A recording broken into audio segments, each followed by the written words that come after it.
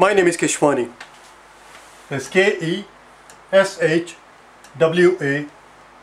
Keshwani. We are here because we want to prepare for the GMAT. We have been solving math problems out of this book here, the GMAT Official Guide 2019.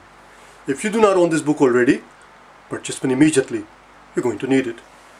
Today is our lesson number 4. Day 4, and we are on page number 149. Make sure the book is in front of you. Turn to page number 149. The very first problem that you see there on page 149 is where we're going to pick up from. Problem number 25. Or rather, I was wrong. Not the very first problem. The last two problems that are left. We did 20 through 24 yesterday. We're going to pick up from 25. The last two problems on that page. The penultimate problem. From the penultimate problem on the page.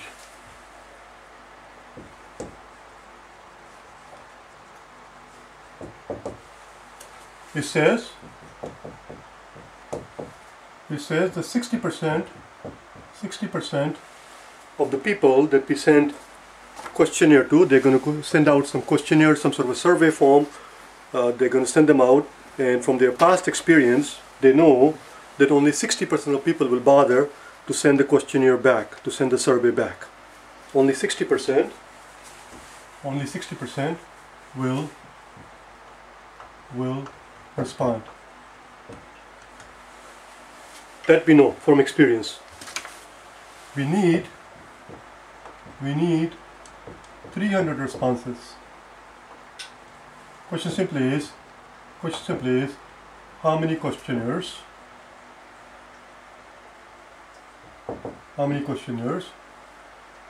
should we send out? Should we mail? It's very straightforward. We want 300 of them back, which means that 300 that we need back, that represents 60%. So the question simply is 60%. The question simply is 300 is 60%. 300 is 60% of what? That's the straightforward question. We want to find out what number is it that we take a 60% of it and we get 300. So let's do it. 300 is means equal, 60% means over 100, out of 100, of means times, and here's the unknown. Let's isolate the x, multiply both sides by 100 and divide by 60. So we get x equals to 300 times 100 over 60, divide top and bottom by 10, and then divide top and bottom by 6. 5 times 100, the answer is 500. Of course the answer is 500 because it makes sense, because of 10% of 500 is 50, 10% is 500 is 50, therefore 40% is going to be 200. You subtract 200 from it, you're left with 60%. Let's do 26. So the answer here is D. Number 26.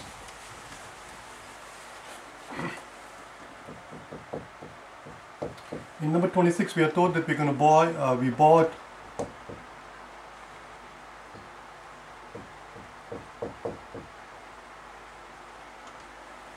this merchant, he bought some eggs for $2.80 for a dozen. That's what he paid for them. He's going to turn around, the merchant is going to turn around and sell these eggs, sell for 90 cents for 3. He's going to turn around and sell 3 for 90 cents. Question simply is, what's his profit? What's his profit on 5 dozen? He's going to sell 5 dozen eggs. Oh, I didn't erase that word. Penultimate. We'll learn it in a second. What I said is that we're going to pick up today from the penultimate question on page number 149. Penultimate is just a very fancy way of saying second to the last problem. Number 25 is where we picked up from, which happened to be the second last question on the page. The penultimate question. So, what do we do here? Well, it's $2.80 per dozen is what he bought for, and he's going to sell 5 of them. So let's first find out his cost. His cost is $2.80 for 1 dozen. For 1 dozen, which means if you multiply 10 times both sides here, which means that he must pay, the price that he has to pay is 280 times 10, which is $28 for 10 dozens. But he doesn't sell 10 dozens, he only sells 5 dozens, so just take half of it. So 5 dozens for $14. $14 for 5 dozens. That's what he paid for them. Let's see what his revenue is by selling at the rate of 90 cents for 3 of them. First thing we have to figure out is 5 dozen. 5 dozen is simply 5 times 12, which is 60. He's going to tell 60 of them. So let's begin the story. So he sells 3 for 90 cents.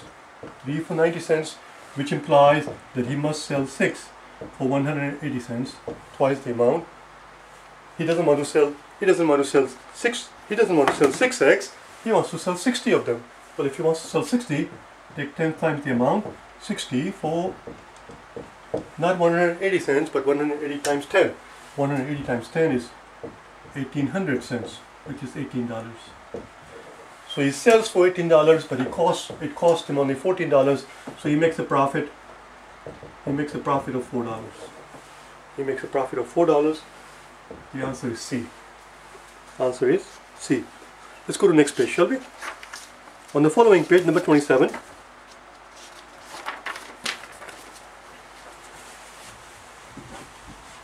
On number 27 on the next page, it says that we have, rather 27, not 24. On number 27, it says that we have 24 cards numbered 1 through 24. One card is picked at random. One card is picked at random, and if you were to do that, and I'm not going to put everything on the blackboard, I'm just going to read, and of course you have the book in front of you. It's important that you have the book in front of you. Read it yourself. The question simply is, if you did have 24 cards, each one of them was numbered 1 through 24, no two cards are numbered the same, each one has a unique number, 1 through 24, then if I were to pick one card at random, what are the odds that the card that I pick happens to be, what's the probability that the card that I pick happens to be, the number on the card rather, not the card itself obviously, the number on the card happens to be divisible by 2 and 3. 2 and 3, or it happens to be divisible by 7. Let's take a look at it.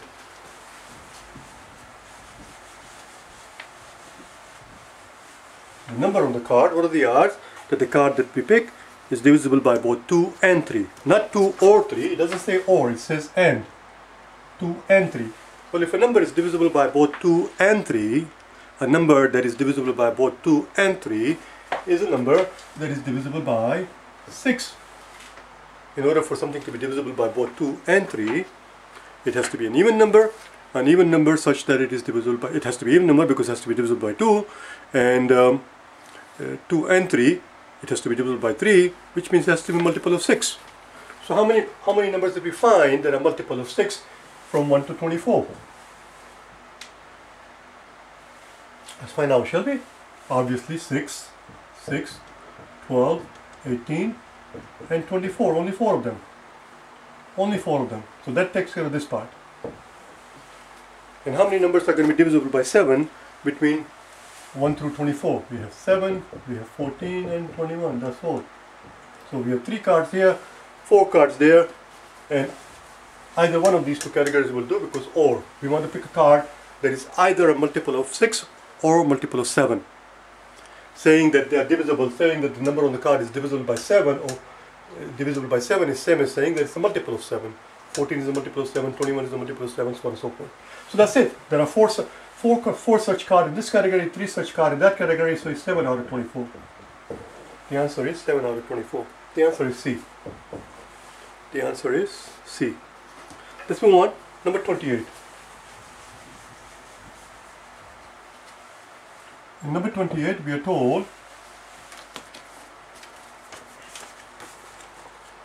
that the circumference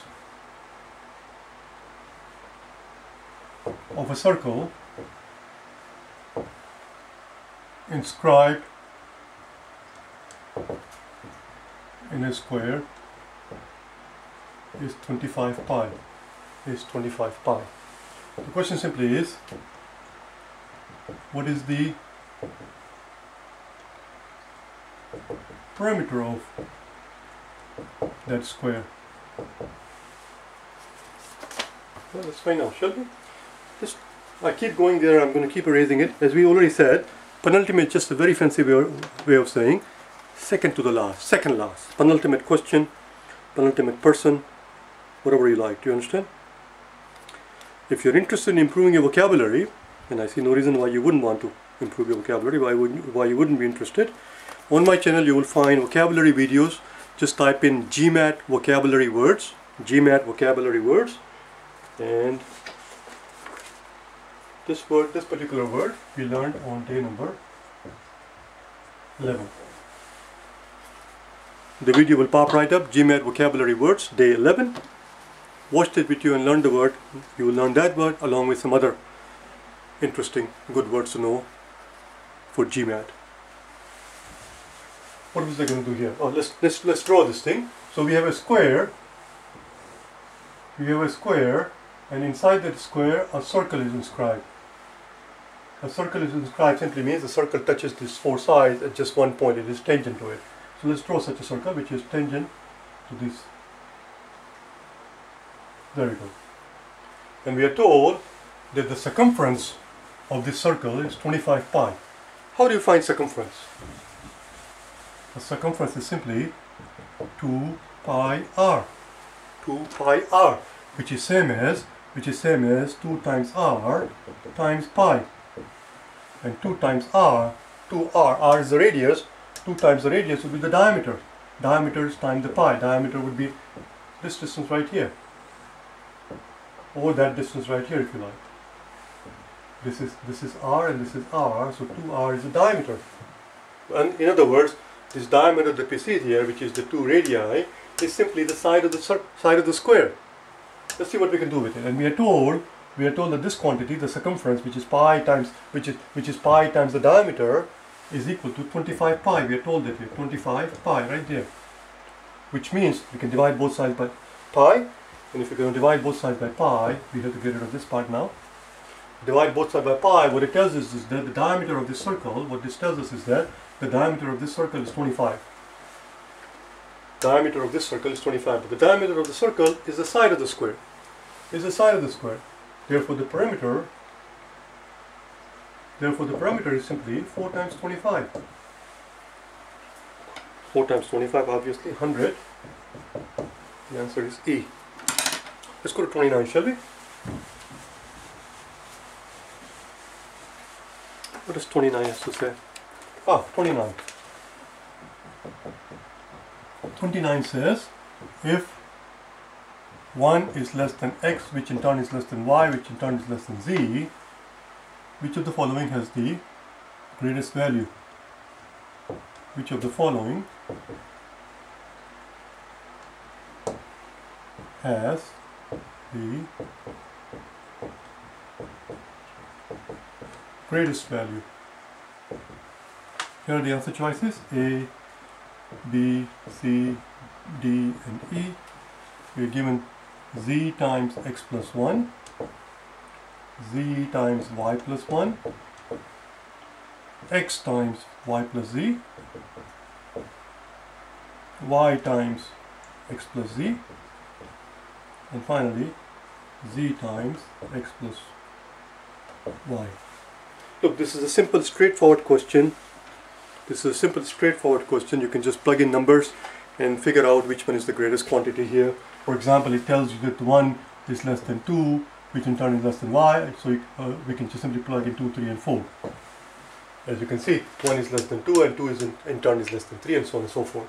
And we can work it out and do it out. You can do that if you wanted to, or you can just think about it a little bit. Let's think about it a little bit.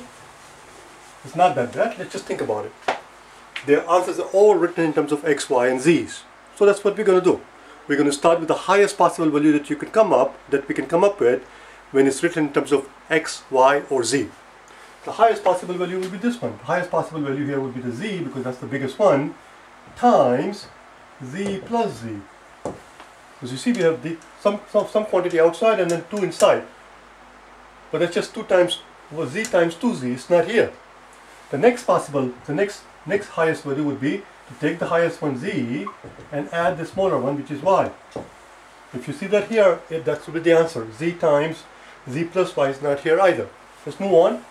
The next one will be z times, we did z, we can continue with z, but instead of, since y is not here, let's add x. Do you see that here? I don't see it. Z times z plus x is not there. So let's move on. The next possibility would be to z times, since when we start with z it doesn't work, let's start with y. So when we start with y, is either y plus z, z times y plus z, which is already here, y plus z times z, so we're not going to put it here, because y plus z is same as z plus y. Or other possibility is x plus y. You see? Y plus z or y plus x. Is this here? Z times y plus x. There you go. Z times x plus y. There you go. So these answers are written in order from the greatest to the smallest in here, and among these 4 we have to keep on going until we find this is going to work. The answer is E. But like I said, you can plug in numbers if you wanted to, if you find it comfortable with it.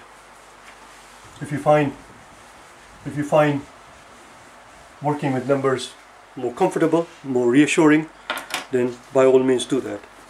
Or you can just analyze it in the abstract way, just like we just did. Number 30. Number 30 says that we have set X that has 8 consecutive integers. So let's make such a set. Set X. Let's just make such a set. 8 consecutive integers. Let's just say 1, 2, 3, all the way up to 7 and 8.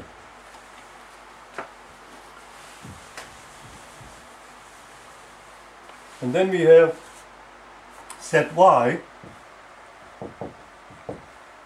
where it says add 4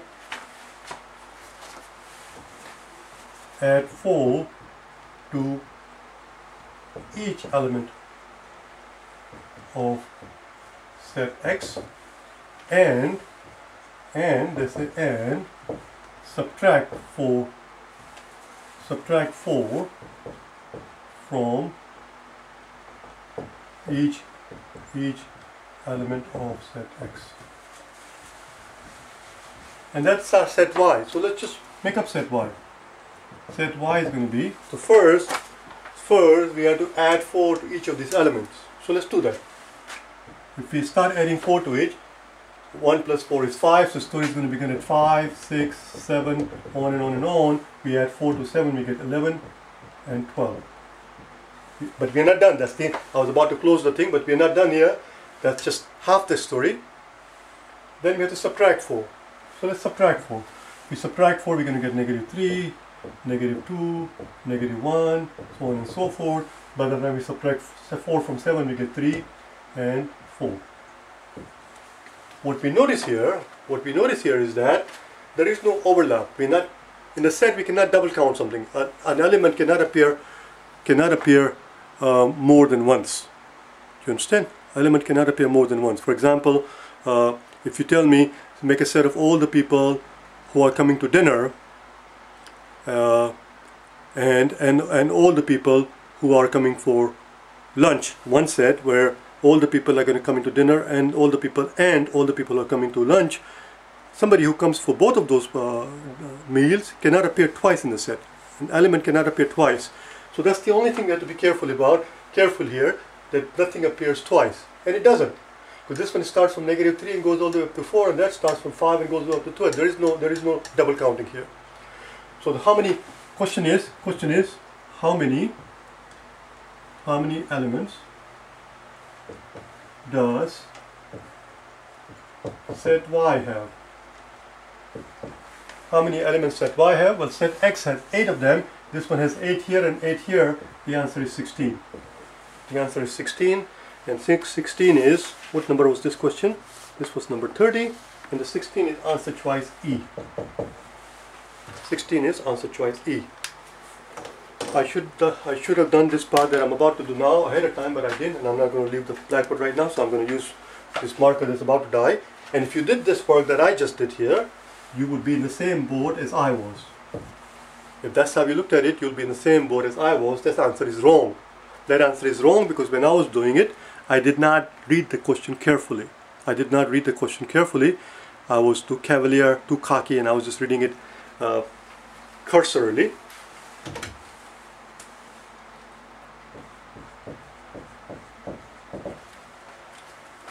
I was reading it cursorily and I missed it. The problem does not say, the question does not say how many elements does set Y have. The question says how many. I left out one word. I wasn't paying attention, so I inadvertently left out one word in my mind. The question does not say how many elements does set Y have. It says how many more elements does set Y have compared to X. Set Y has 16 elements. Set X we saw has 8 elements. How many more elements does set X, set Y have? The answer to that question is 8. Set Y has 8 more elements than does set X, because set Y has 16 elements as opposed to set X, which only has 8 elements. So how many more does Y have? Y has 8 more than X. Correct answer is not E, correct answer is 8, which is answer choice C. What's the moral of the story? The moral of the story is that pay attention to details, pay attention to the wording, because one word can make a difference.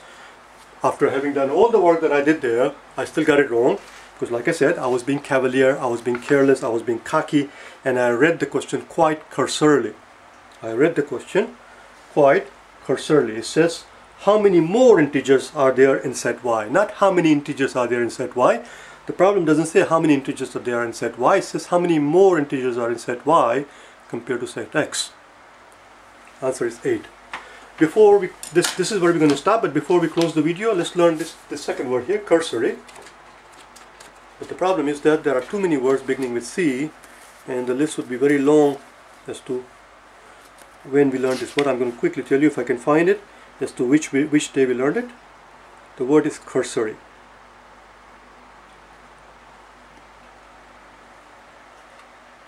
I know we learned it, just give me one brief second here. I try to do it in a hurry. I can't find it. I'll tell you in the next video.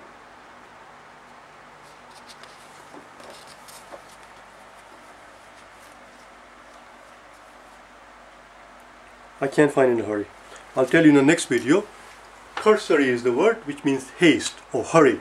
And the adverb that I used was cursory. And then you take the Y and replace it with ILY. Cursory, ILY, and it becomes adverb. Cursorily, which means hurriedly, quickly, in rush. How did I read the problem? I read the problem hastily. There you go, that's what it means. It means, cursory means haste, hurry. How did I read the problem? I read the problem hurriedly, hastily, cursorily. One mustn't do that. Do you understand? One mustn't do that.